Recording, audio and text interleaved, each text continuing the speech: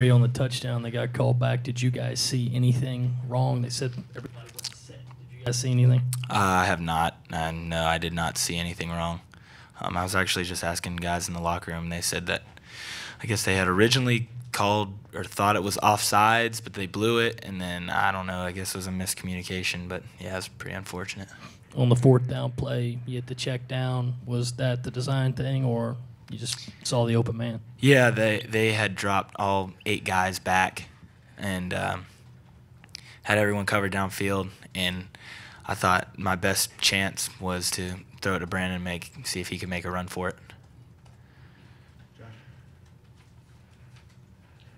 How much time elapsed, if any, was between when you thought you had a 94-yard touchdown to win the game and you saw the flag? Well, they actually had blown the whistle, and so the people on the right side of the field kind of had stopped. I know the receivers stopped, but the linemen kept playing. And at first, I actually thought it was offside, so I just played it out and saw Farrow, run for a touchdown, and I didn't know to be excited or what. I just wanted to wait to see, and it's just unfortunate. Coach Elliott said before the game he wasn't 100% sure that the focus was where it needed to be. Did you get that sense at all? Honestly, no. I felt like we had prepared and we were ready to play. I'm not sure. Just didn't bounce our way today, I guess.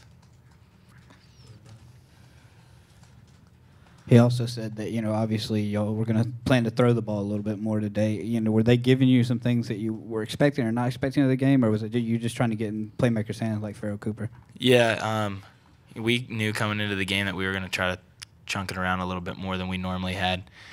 And, yeah, we had a pretty good day through the air. But, it's just unfortunate that we couldn't, pull out a win. And the field goals in the red zone, they really just came back to bite us today. I mean, three times in the first half, but it's unfortunate. Perry, after such a disappointing loss, are you concerned at all about the ability of this team to pull it together, especially mentally, get focused, and be competitive against Clemson? I think we'll be, we'll find a way to bounce back. Unfortunately, we've had too many losses this year where we've had to rally back, but we will. We'll get. I'm going to do my best that I can to get everybody rallied up for this last game. It's a big rivalry, very, very meaningful to the fans in the state, and obviously to our football team. And we're going to get ready to play. Perry, is everybody still together on the team in the locker room? Yeah, we are, and that's what a lot of people outside might be thinking, that we're not exactly together. But when you spend so much time since January until now, that you grow a bond with everybody, and we all love each other, and it's just it's just really unfortunate the way today went and kind of how the season has gone. You guys aren't going to play in a bowl game. Do you guys look at this rivalry game as your bowl game? I mean, this is the last college football game you guys are going to play this year. Yeah, absolutely. Yeah, that's all we got, and big time rival like Clemson, we're going to give it our all and see what happens. You know that people are going to say either one, they were looking past the Citadel, or two, they were looking ahead to Clemson. Do you think either one of those is legitimate? No, not necessarily. I think that if we score touchdowns instead of field goals in the red zone, it's obviously a different ball game.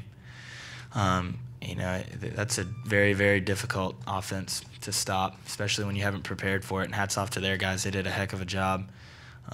I actually know their quarterback. I've been to a few camps in high school with him. He's an awesome kid, and he played a heck of a game for them today. So I'm happy for him, and we just got to get ready to play Clemson next week.